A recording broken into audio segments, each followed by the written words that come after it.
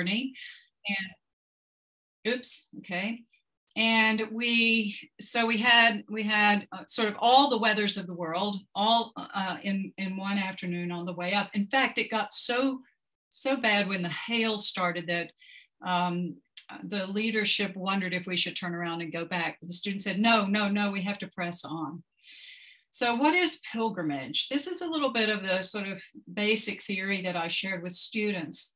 To be on a journey toward a place over the horizon in a world of impending revelation, a stranger in a landscape, fierce or gentle, or both in turns, that offers challenge, solace, reorientation, restitution, new beginnings. And of course, there we are, climbing Mount Brandon.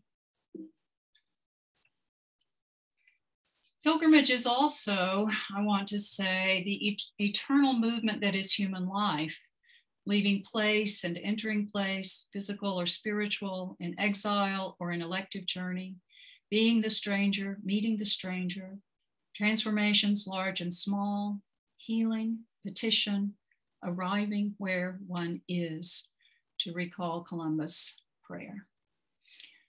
This picture on the right is from the well of St. John, and it's one of the first holy wells that we visited.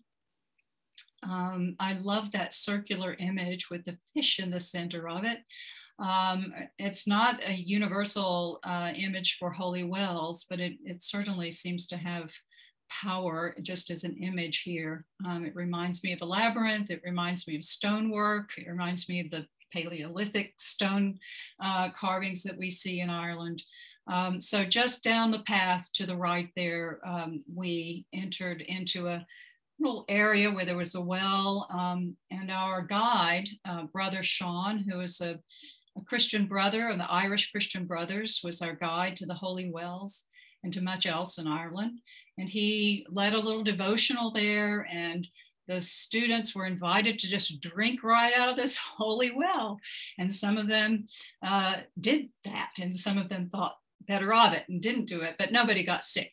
So we did have several experiences of holy wells in this. This is at the holy well. There's Brother Sean himself, often pointing that finger to show us something to look at, never pointing a finger at anyone. He was the gentlest, least critical person I've ever met maybe in my life. He was just wonderful, but he was so excited about showing the students this environment. In this area here, you can see the holy well. The students are around it. They were told about circumambulating, and what pilgrims would typically do would be to recite the rosary as they go around and around and around the well. And there would be a prescribed number of times that you walk around the well. And particular wells had different traditions about that. So here's a student drinking out of the well. She was one of the brave ones who actually drank the water. There's a cup sitting there for any pilgrim who wishes to drink. So I want to say there's a physical and external kind of pilgrimage, and then there's always also an internal kind of pilgrimage. You know, in the best of worlds, these come together, these happen together.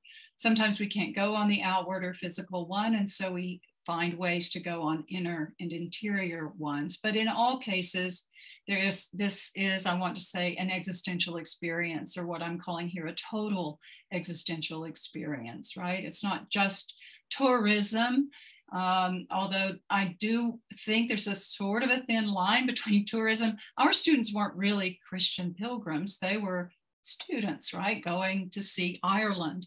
And then we made this pilgrimage to experience and experiment with what it is to be an Irish Catholic pilgrim, right? So there was a bit of tourism in it, but I can tell you, and you'll see at the end, that this became something else. I think Elizabeth Betch last week said, you know, I was just with a secular group, but by the end, we really felt like we were pilgrims, or we really felt this kind of sacred thing happening. The Christian tradition also, of course, has a tradition of interior pilgrimage that can happen when you're all alone. And this is an Irish poem that has been actually set to music by Samuel Barber. But I love this poem. Ah, to be all alone in a little cell with nobody near me. I can't even actually see my whole thing because of you guys. Oops. Before the last pilgrimage to death, singing the passing hours to cloudy heaven. That's one of the hermit songs written, they're Irish, they're written in around the 9th century. So that's another kind of pilgrimage. The hermit, the anchorite, the person in his cell can experience pilgrimage. Ways of thinking about it now, this is sort of the most academic it gets. So the manifestation of the sacred in the profane. I know Michael McLaughlin is here, and he's just read a whole bunch of Eliade for a class he's taking with me. So Michael, you could probably do this by heart here. But what Eliade talks about, Eliade's he's now passed, but he was 20th century historian of religion, philosopher of religion, really, in a way. And Eliade gave us a lot of language for talking about some of the things that happen in pilgrimage, because he talked about the sacred breaking into profane time and space. He called this hierophany, or sacred appearance.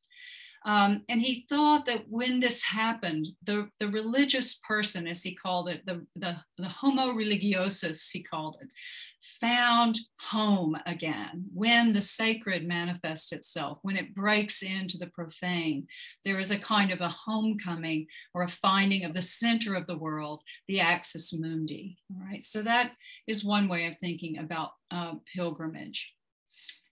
I think I skipped. No, maybe I didn't. Yeah, so this is a kind of an example of that, and a little bit of poetry to aid in the example. So this is the Gallerus Oratory. We don't know how old this thing is, but it's very, very old. It could go back to the 5th century. There's no mortar in that. That's just stacked stone. And it's lasted just like that for centuries and centuries through the wind and the rain and the constant rain and the constant wind in Ireland. So this is part of our, this actually Mark Connor's son sitting there on that rock, looking at the Gallerus Oratory, which sometimes they call it the first church in Ireland. It is on the St. Brendan pilgrimage path, all right? So it is thought that pilgrims would have come by this prayer hut, basically is what it is. But Seamus Heaney, the famous Irish poet, wrote a beautiful poem about it that I think in a way illustrates what Eliade is talking about when he talks about the manifestation of the sacred in the profane world. So this is Heaney's poem. You can still feel the community pack this place. It's like going into a turf stack, a core of old dark walled up stone, a yard thick. When you're in it alone, you might have dropped a reduced creature to the heart of the globe. No worshiper would leap up to his God off this floor. Founded there like heroes in a barrow, they sought themselves in the eye of their king, under the black weight of their own breathing, and how he smiled on them as out they came, the sea a censer and the grass a flame.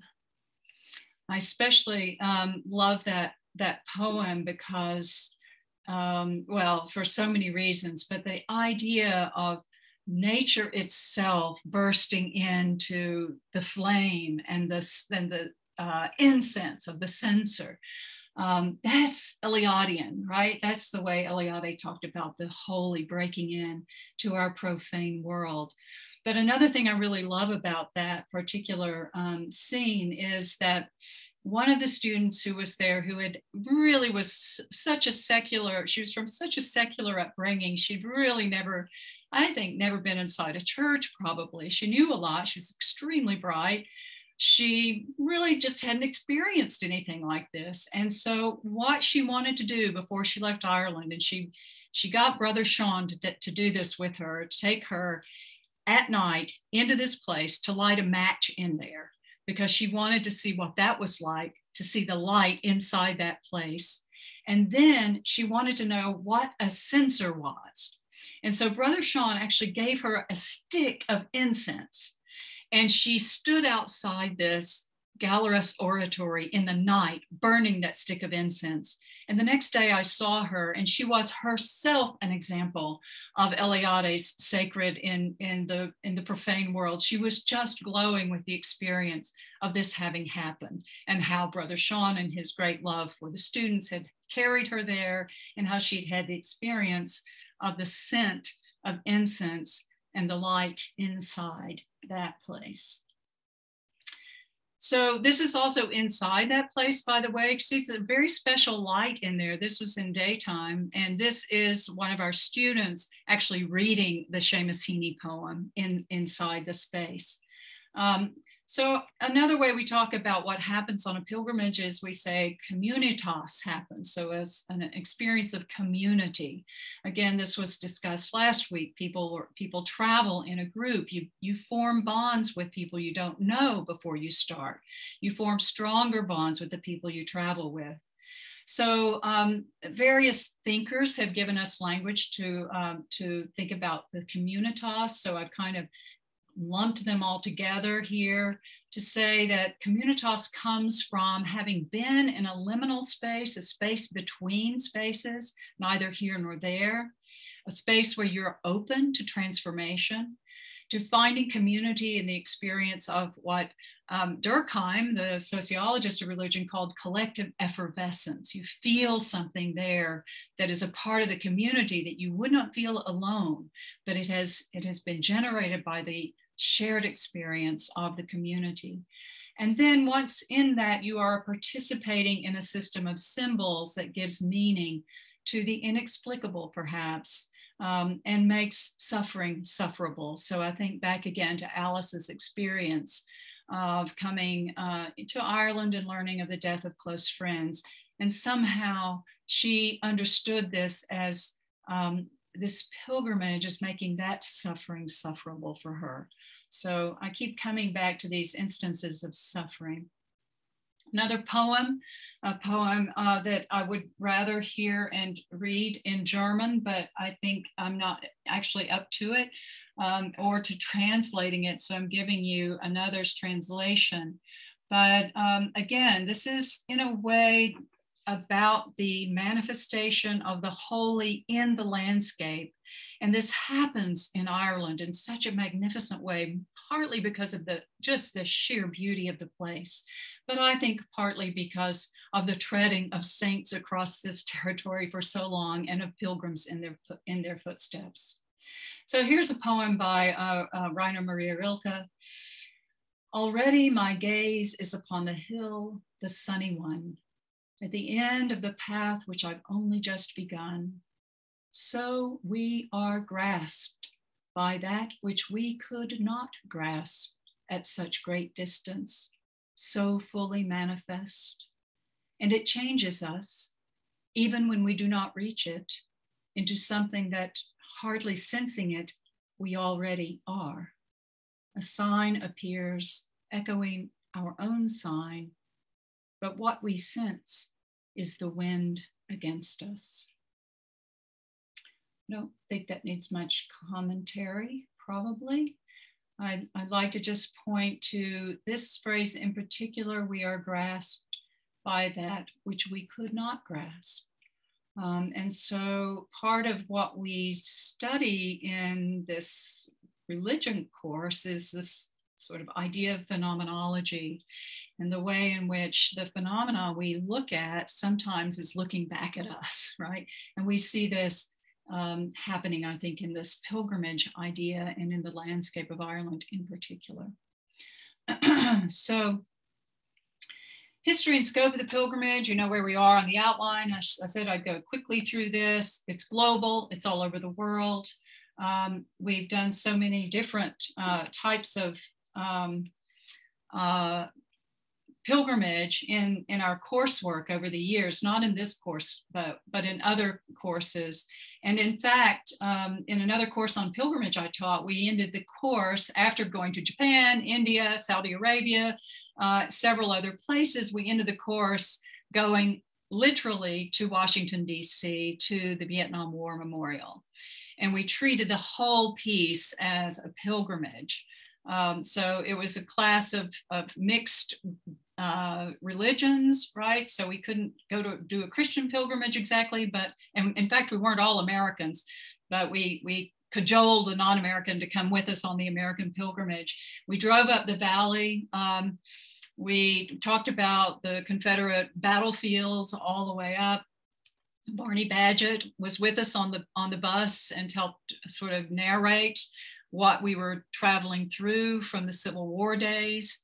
And then when we got to Washington, we went to Arlington Cemetery first, and when we crossed the bridge to come over to the lawn, to the mall, and to go to the Vietnam War Memorial. And I shouldn't tell this long a story, but it's just an amazing story. We realized on the bridge that we were there on Memorial Day, and how that had not occurred to us, I don't know.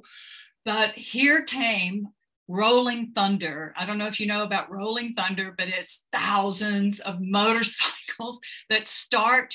They're Vietnam War veterans. They start in California and collect people all across the country, and they wind up at the Vietnam War Memorial. So, here we were, we felt this rumble, rumble, rumble. And then it turned out that we were surrounded by pilgrims who were the Vietnam War veterans coming to the Vietnam War Memorial and coming to Washington, D.C. on this annual Memorial Day pilgrimage. So we ended up being ensconced in a pilgrimage as we were doing a pilgrimage. It was really incredibly interesting. And one of our students started interviewing one of those guys on the motorcycle. Those guys are great. They've got this long ponytails, and they've got Jesus, on their shirts, and they've got crazy bumper stickers and stuff. Anyway, she started talking to him, and then she disappeared, and we feared we had lost her, that she maybe gone off into the sunset with this guy. But in fact, she showed up later on, and that young woman turned out to be an anthropologist, and she's teaching now at Virginia Tech in anthropology. She wrote a book on snake handling before she did that. So anyway, wonderful things happen in pilgrimage. Christian pilgrimage. I love this citation from Robert Wilkin, who used to teach up at the University of Virginia. Sanctification of place was inevitable in a religion founded on history and the belief that God became flesh.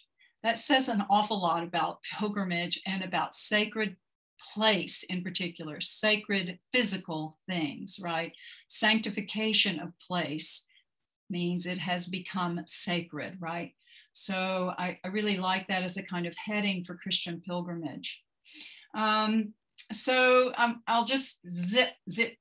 Egypt and the anchorites is where we really begin a kind of understanding of Christian pilgrimage. It's amazing how strong Egyptian tradition is in various ways, iconography in other ways in Ireland. That's another lecture. But if you've heard of the Desert Fathers and Mothers, they are these Egyptian anchorites who would live in huts, but pilgrimage began as people went out to visit these holy people who were living as anchorites in the Egyptian desert, okay? And then we get pilgrimage to sites of holy events, like Jerusalem, for example. And I know Father Tuck is going to be talking about Jerusalem, so I won't belabor that. But I do incorporate this pilgrim from Spain, a woman, Egeria, and do a lot with her in a course I do. And she's really a fascinating figure because she walks this long pilgrimage, and she gets to places like Mount Sinai, and she reads scripture when she gets there. She's like a 5th century person, 6th century maybe. She's very early as a pilgrim to Jerusalem. Then we have pilgrimage to sites of holy people, not just to sites where holy events like crucifixion happened, but to sites of holy people. So Rome is a pilgrimage site because of a lot of folks and a lot of things going on there now. But early on, Peter and Paul were both in Rome and both were martyred there. So places where the saints are martyred turn out to be extremely important places for pilgrimage. And as you know from last week, Santiago is a pilgrimage to the site of a holy person, St. James. Then finally, we come to Celtic pilgrimage. Ireland, Scotland, Wales, Isle of Man, Cornwall, and Brittany all count as Celtic pilgrimage sites. So now here we come to the sort of where the rubber hits the road, so to speak, the experience making an Irish pilgrimage. And I say in both senses because in a way I had to make this up. Like I had to go there a year ahead and kind of figure out where we're going to be and how we can make a pilgrimage work out of the spaces that we can actually get to. And that's really how I came to Brendan. Because he was all over the spaces we were going to be in the west of Ireland and in Kerry and the Dingle Peninsula. So I really did make this pilgrimage in a sense, and then we made the pilgrimage in the sense of doing the thing, of taking the pilgrimage. The things that are so important in the Celtic experience, of course, are the landscape on the one hand, and so the numinous, I call it the numinous presence in the natural world, the water, the wind, the fog, just looking off the coastline down those craggy cliffs into that icy blue water and feeling the wind in your face it's just a different experience from anything I've had certainly in this country. It's just extraordinary. You really feel like you're on the end of the world, and you are when you're standing there in Dingle. Of course, the next thing is North America. So there's this wonderful sense of being really at the end of one world, at least. Springs and wells become holy springs and holy wells, right? There's a lot of water in Ireland. It rains a lot, and there are a lot of springs. And, you know, chances are if you come by a spring, that spring has some story connected to some holy event, some sacred presence, and the wells also. And I'll have some images of wells. Trees. The whitethorn tree is, especially when we were there, May, very important tree. It's in all the hedgerows and, you know, it's just ubiquitous. It's everywhere, but it's the tree of lots of legend. And this is pre-Christian legend. The thing I won't talk too much about, but is such a factor in Celtic pilgrimage, and especially in Ireland, is that so many of the sites, especially these natural sites, were pagan sites before they were Christian sites, but they were holy to the pagans before they became holy to the Christians.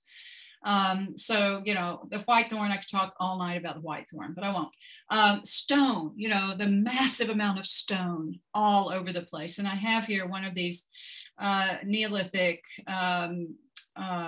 stone carvings, right? These, you could just come upon these all over Ireland. Some people a long time ago did these, right?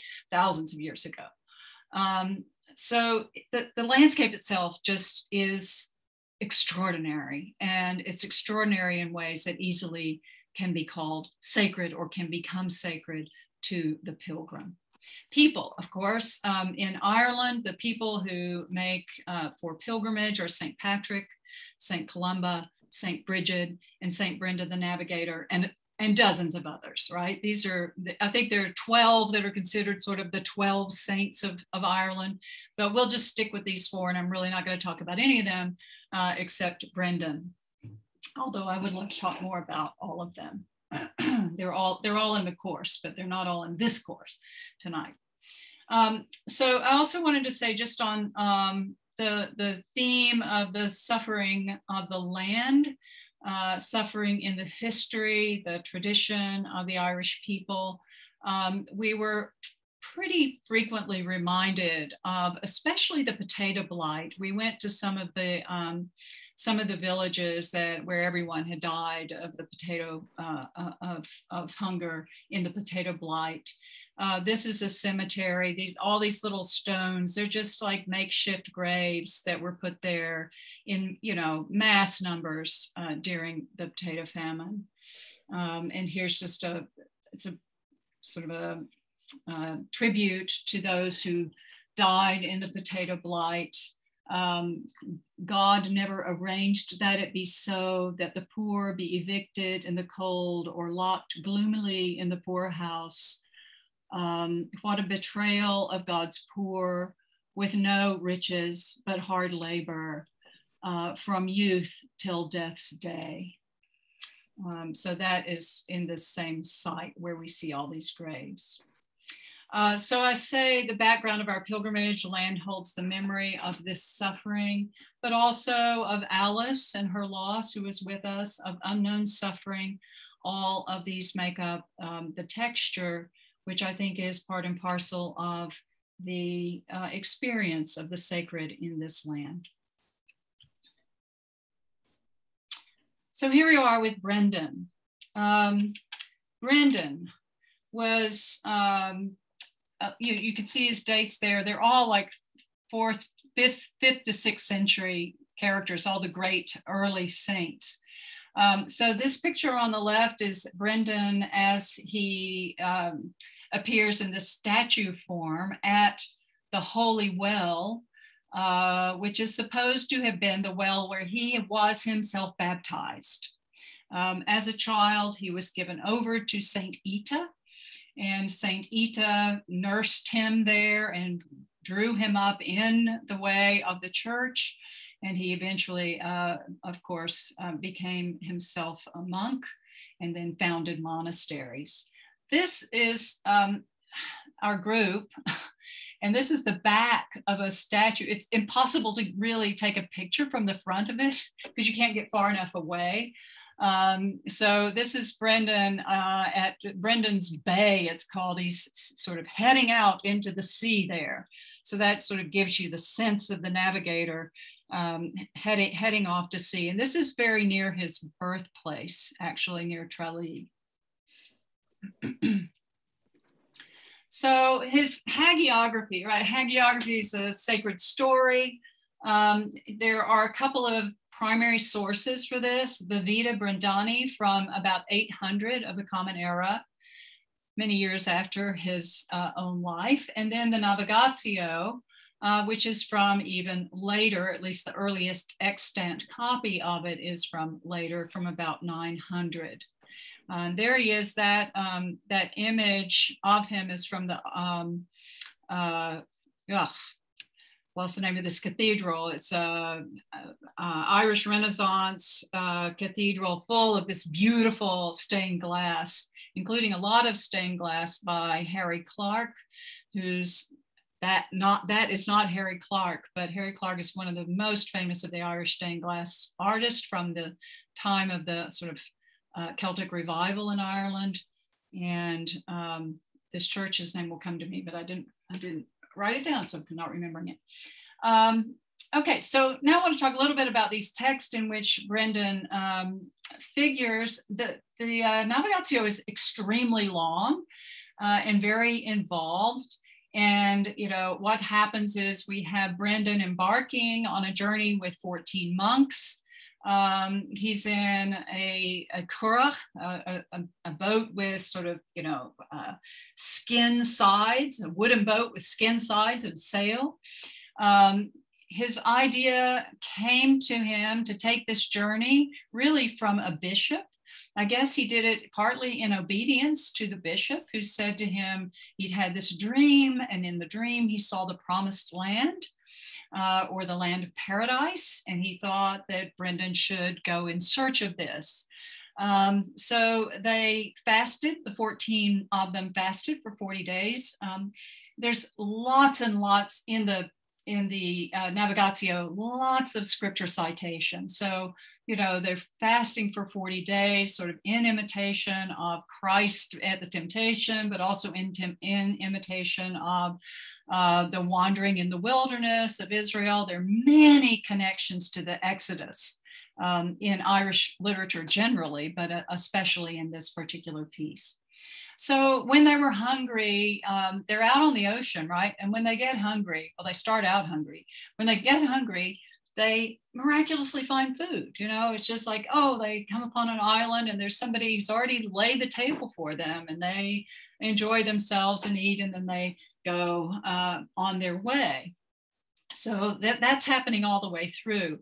Most of the real stopping places where you get a lot of narration of a particular place are on holy days. They're either, you know, days of Easter or almost every Sunday, right, which is always called the octave.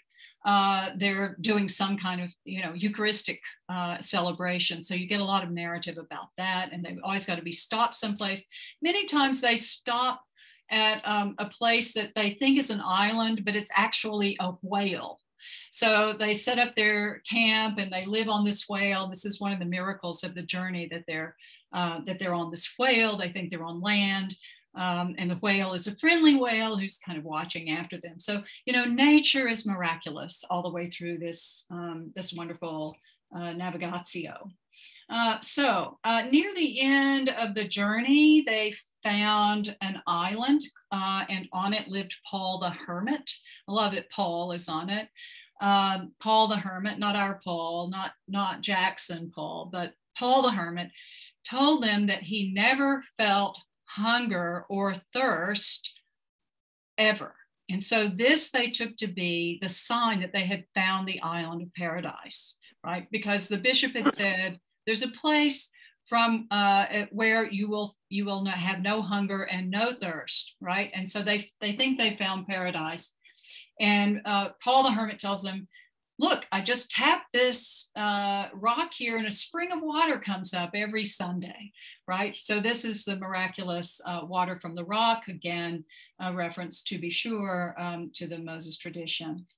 So what else is happening on this? Major themes: spiritual warfare. You know, people are encountering fear. They're encountering demonic things. They're encountering all kinds of internal and external challenges, right? They're searching for the promised land. The natural creation presents itself to them, especially in times of great fear and consternation. There's divine presence, and that comes to them through water animals like the whale, through birds, bees, and fragrance. The monastic hours are observed with great particularity. These provide the structure of the whole narrative, the structure of time. Lent, Easter, and Sundays are primary timekeepers in the Navigatio, which really goes on for years. And then all the way through, they're repeating the Psalms. So you can really feel monastic life here. This is a monastery in a boat, right? And they continue all the monastic practices as they go along.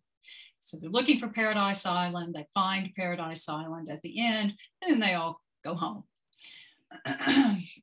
But what did Brendan really do? Right? I mean, so obviously that's fanciful. It's a fanciful story. He probably did really go in a boat. He probably even went in a boat all the way to Iona, we think. Many are the people who think that he founded, he found North America, right? That this journey went all the way to North America. And there are all these maps you can find of, you know, Brendan's journey going all the way over to Newfoundland and so on. And Tim Severin, who may be known to some of you, in 1976 built a 36-foot boat, emulating the boat of Brendan, and sailed to Newfoundland in that boat to prove that this was doable. And it just made a whole lot more converts to this theory that Brendan actually discovered the New World well before Columbus and others. All right. He did, now in the world of what we actually know that he did found several monasteries. One at Ardfert, near the well of his baptism, and one at Clonfert at the place of his death. And I'll have some images of those. He is the patron saint of boatmen, mariners, travelers. I love this one, elderly adventurers, and whales, of course. So here's some Brendan sites. that we visited, right? We didn't get to do everything exactly sort of in order of his life. So we went to his baptismal pool kind of later than we climbed Mount Brandon. He went up Mount Brandon before he took his voyage. So yeah, we didn't do things exactly in the right order. But this is the launch site. This is what is considered to be the launch site where he put his boat in to go on the voyage. And near there, there is this charming little remembrance of him, a memorial to him. And he's actually in this boat on the other side. But again, I think I might have a picture of him in it on the other side of the boat. So here's his baptismal well. I think this was in the advertisement for this show tonight. This is Jen Strawbridge, who is a priest today in England and is a professor of religion at Mansfield College at Oxford. But she came through our church. She was a Washington and Lee student. And she went to England, came back to Yale Divinity School, got her MDiv, was ordained a priest, and then went back to do a PhD at Oxford, and now she's still there. And she came to help me make, in the first sense of creating this pilgrimage, she came to help me do that in 2016. And there she is holding, she's down in Brendan's holy well, the well of his baptism, holding some of the water, which we did not drink. It was pretty scuzzy looking, pretty slimy. But that is his baptismal well. And then here's a tree. Here's a tree at his baptismal site. And so I talk about sacred trees and holy trees in Ireland. You'll see lots of times trees just dripping with rosary beads, with ribbons at holy sites. So in fact, making the tree itself a part of the holiness of the place. So this one happened to be there with that very beautiful rosary hung on it, and obviously sacrificed to that tree. Clonfert is another a monastery that he founded, and of course this would have been back in the 6th century, but it is now, actually, this church is an Anglican church. The church itself is, the foundations go to the 6th century, but the church building that you see is 12th century, and it has an extraordinary entrance here. And I think I have a close-up of the carving on that.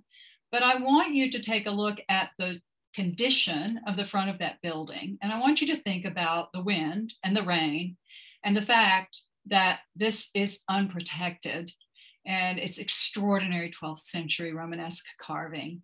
And it just breaks your heart to see it and to know it's just dissolving, by the minute. This lovely mermaid is actually an interior decoration in the church, and a very prominent one as well. Maritime images decorate this church. Again, about Brendan, right? Brendan the Navigator is the founder of this community. These are our students. They were actually singing, maybe not at this point, but they were singing A Journey of 1,000 Miles as they came out of this church. Here's the holy tree near Clonfert. So at Clonfert, where Brendan is buried, all right, especially holy site because he's buried there, just a few hundred yards away, there is this tree. And it's kind of hard to get to it, but obviously people do. There are all kinds of things left here, from, baby shoes. You can see some baby shoes hanging here, to, lots of rosaries, all kinds of things here. It looks kind of awful, really. It looks kind of junky and trashy in a way. But the people here who are the sort of people who take care of the church nearby are really offended if you say this looks trashy, right? They wouldn't clean it up for anything on earth, because these are all things people have left in earnest, people who have left their thoughts, their prayers, their sorrows at this place. So it's a holy tree now. near Clonfert Cathedral. Our own pilgrimage, of course, took in Mount Brandon, which is a mountain that is thought to have been climbed by Brandon as he was contemplating his great navigation and his obedience to this call to get on the water. And by the way, he remained obedient to the degree that sometimes he would hear a voice that would be a divine voice or angelic voice just saying, put down your oars. Just don't try to row, just see where you're taken, right? So you can feel a lot of spiritual direction coming through the pilgrimage itself. Sometimes you just put down your oars and let the boat carry you, right? So anyway, here's Mount Brandon and the students having come. You can see how cloudy and foggy it is, but they made it even through the snow, the hail, the sleet. And then at the very top, at the apex, there is the axis mundi of the cross. And the students' experience there, I can tell you, some of that communitas, right? And collective effervescence of being together. They sang together at the top. There were a lot of musicians in this group. And it was a glorious thing to have arrived through serious danger, actually. Sorry, this is very near the end. This is very small, but this is a song. I don't have the music for it. And if Bill McCorkle does, maybe he'll put it on next time at the beginning or something. This is a song of Brendan that was written by Josh Harvey, known to a lot of you, and Christopher Edwards. They were students at WNL when they went to Ireland and saw, I think Josh has been there probably 6 times by now or more, but this they wrote about Brendan because they were inspired by Brendan. So I'll read a couple of verses. Lord, bless our journey, calm the sea and sky, with your hand guide us to the promised land of saints. Our band of brethren risk life for farther shores, one holy mission to speak the word of God. High above the nearest mountain, spilling to the sea reflects the spaces in between. I kneel to kiss the meadow, emerald token of our home in this quiet corner of the earth. And then the last verse I'll read. Morning breaks upon the dawning of the 7th year.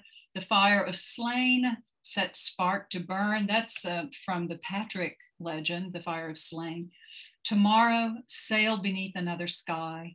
We change the sky, but not the soul of man. Your hungers are rewarded. Look, your ship is ready to come in. You are going home. So that's full of Brendan-esque moments. And I have heard the music, and I hope we can somehow get the music to everybody in the pilgrimage series. Just a little bit more Brendan in art. He's sort of everywhere when you start to look for him. And there's again that same image that I gave you before. A Brendan prayer to close, and this is said on Brendan's feast day, right? Help me to journey beyond the familiar and into the unknown. Give me the faith to leave old ways and break fresh ground with you. Christ of the mysteries, I trust you to be stronger than each storm within me. I will trust in the darkness and know that my times are in your hand. Tune my spirit to the music of heaven and somehow make my obedience count for you. Amen. So that's it.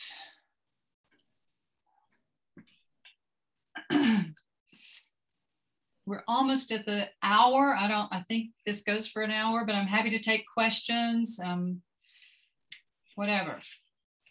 Thank you, Alex. Yeah, wonderful. You're welcome. You're welcome. It was a pleasure. Anybody have a comment, a question?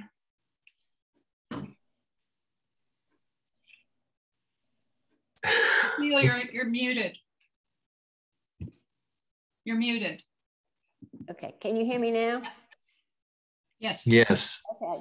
I couldn't help but think about, comparisons were running in my mind between the Irish pilgrimage and Brendan and St. James and the cult to Santiago. And I was thinking about, you know, when you first started talking about, well, that line from the poem, Rilke's poem, we grasp what I hate to paraphrase it, I can't remember, we grasp what we have not been able to grasp before. What we haven't grasped us. Yes. Hard word. Yes. Yeah. But anyway, I was thinking about at first when you were talking about the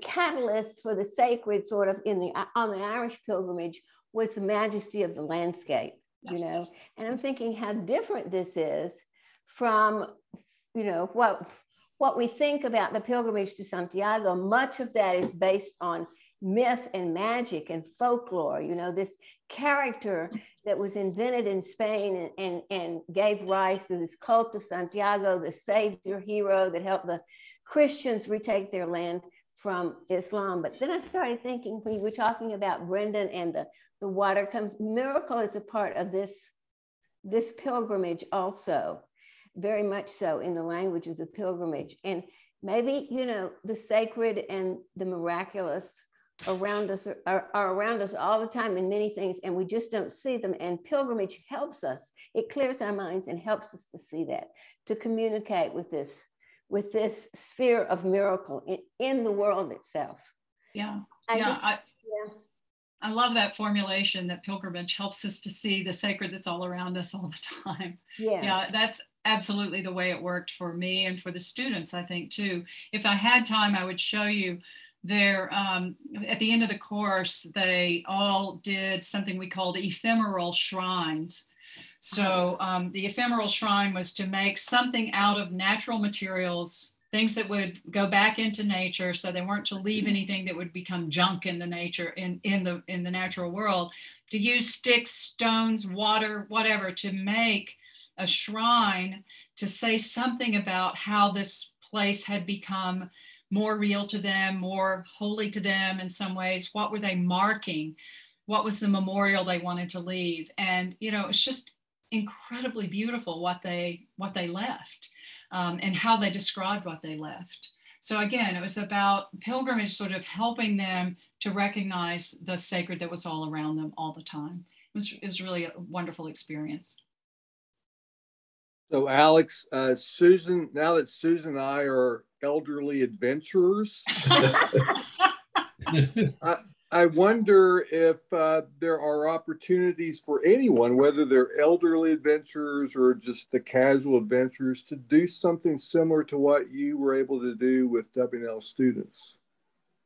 To do a pilgrimage like Brendan. Of course.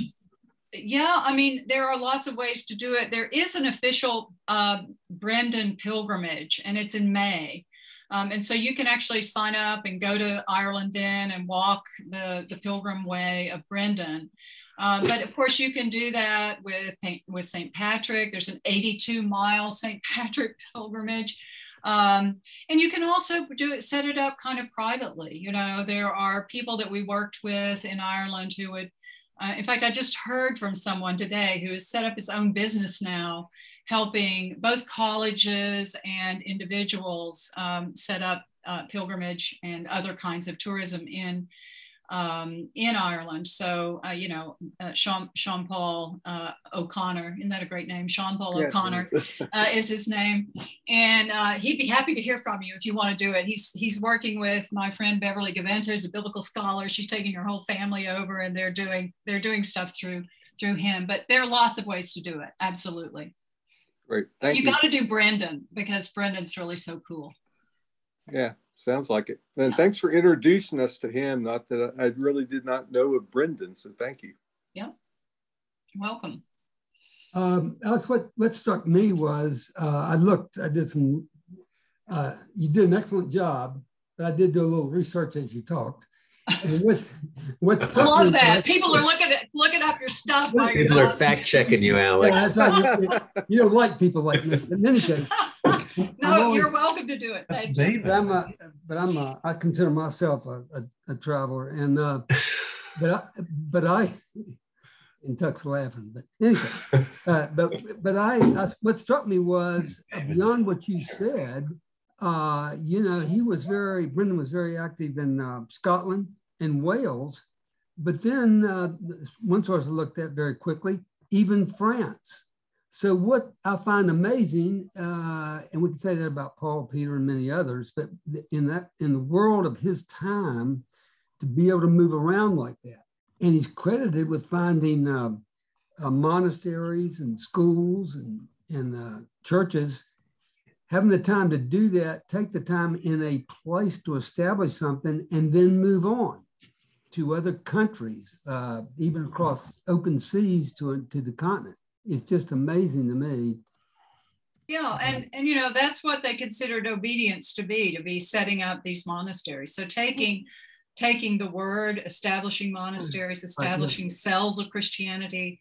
Yeah, that's what these guys are up to. So much travel beyond what, I mean, some people get nervous about going, leaving where they are, and the